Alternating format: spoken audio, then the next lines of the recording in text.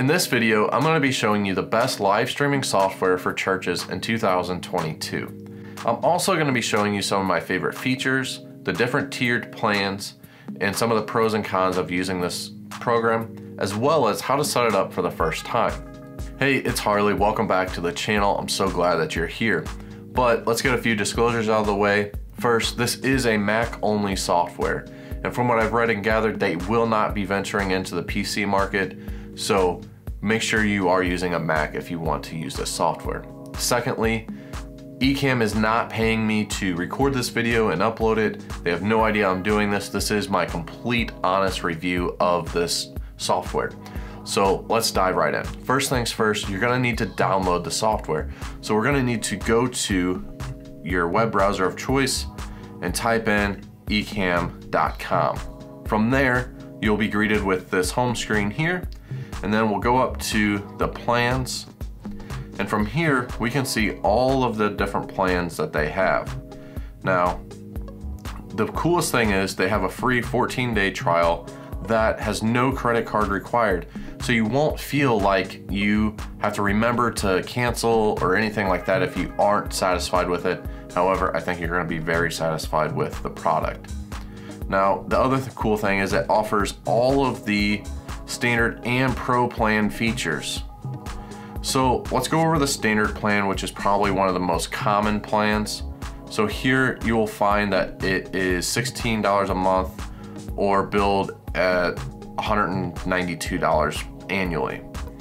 Now, you get no watermark, you get unlimited streaming to all platforms. One of my favorite features is using Restream. You get custom overlays, screen sharing with picture-in-picture, automatic high-quality recording, in-app comment stream, and a green screen feature. Now let's go over to the Pro plan.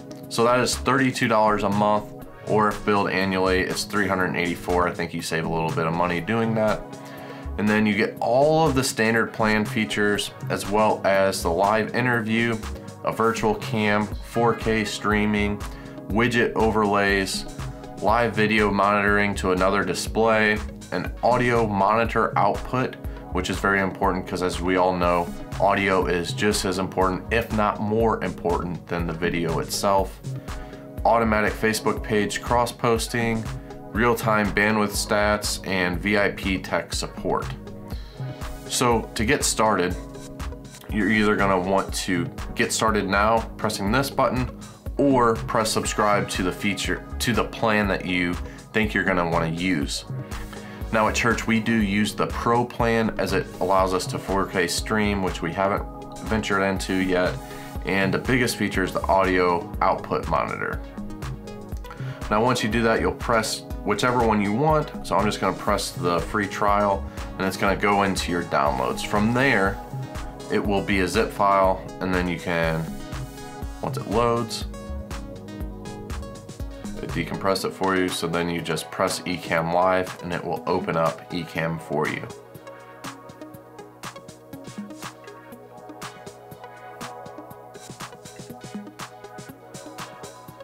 All right, so as you can see, I have a second camera set up here, and it's already plugged into my computer, and it just has a default scene. Now, this isn't gonna be as high quality because of the camera I'm using. I'm just going USB-C straight into the computer. I don't know if you can see that or not. No, you cannot. So now let's get into the general settings and get this set up to where everything on the back end is set up, ready to go for you. So we'll go up here to the toolbar, go to the Ecamm Live, go to Preferences. From here, let's just go to General. I recommend keeping everything on here pretty much the same until you get going and see what features you want to add or take away. Next will be your account, and that just tells you what plan you have, when it's going to be billed next, stuff like that. And then we'll go into the stream. So here you can select your stream size. Now I recommend not going anything below 1080p. Anything above 1080, just remember it's going to take more bandwidth, so your computer might not be able to keep up depending on your wireless signal or if you're plugged directly in to your network. Next is 16 by, or your aspect ratio. Here, I would probably just stick with the 16:9 since it is going to be a video like this one you're seeing right now. Next is your frame rate. Now, I wouldn't go above 30 because for one, it will require double the bandwidth and it doesn't have that natural motion blur like you're seeing in this video here. And then I would always use high quality video mode and high quality audio. You can set whatever format you want your video to be. MOV is what it comes default as. Now let's go into your video settings. Now here I would click everything but the show NDI titles full screen, as I don't know how your NDIs are going to be set up, but we can go into that a little bit later in this video, so stick around for that. And then lastly, this comes unchecked by default, but I would always disable your built-in camera so you don't get this like awkward video of your production guy or gal in the booth and not knowing that it's not on the right camera. So that just saves a little bit of headache later on. Next is your audio settings. And then the most important thing is going to be your mic delay. We all know audio is just as important as the video, if not more important. So make sure that you get your audio and video synced up. You can do that manually here with the slider, or you can type in the amount that you know it is already. So just make sure everything is synced up from there. The last most important thing is hopefully you're sending a stereo source to Ecamm so that everything is as high quality audio as you can. So just make sure that everything is mapped stereo.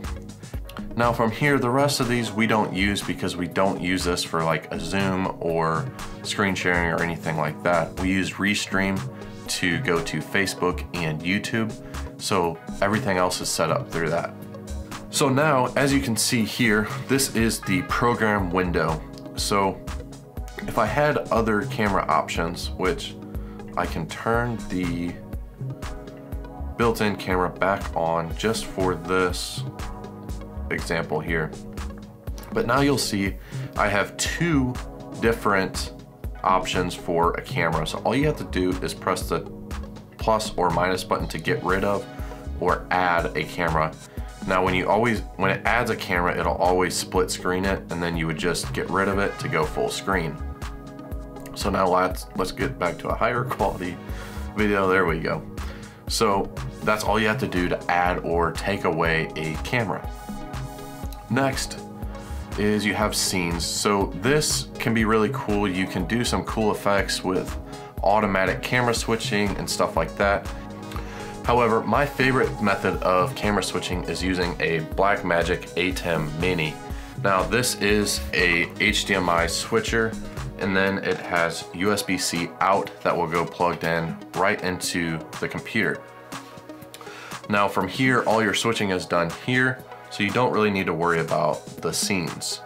Now let's get into the audio settings. So down here we have a sound levels tab.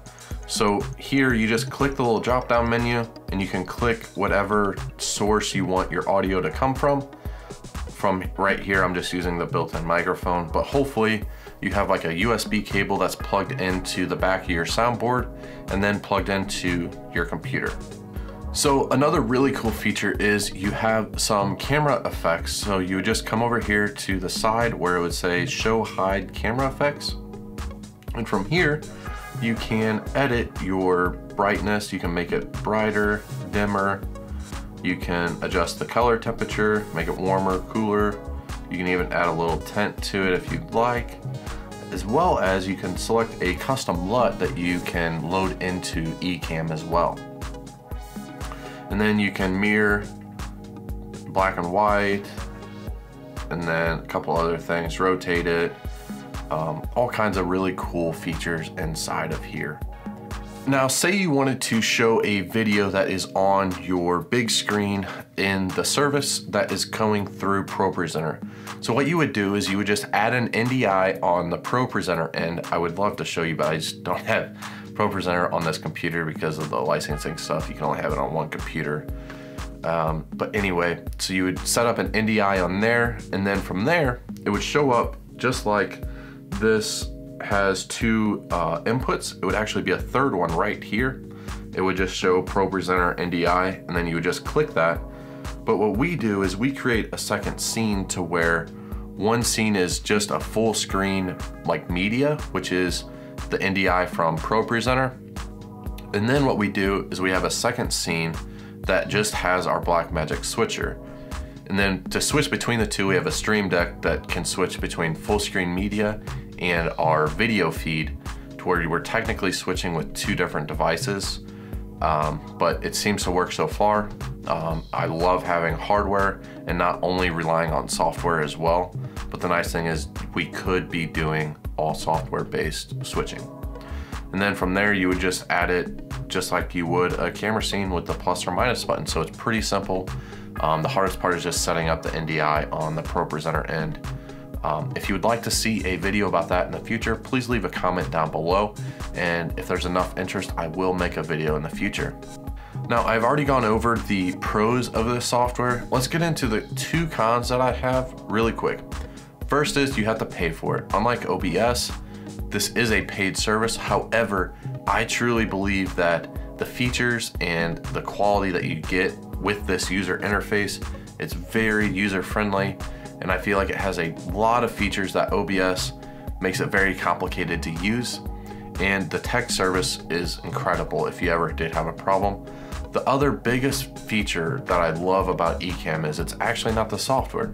There is a private Facebook group, all for Ecamm users.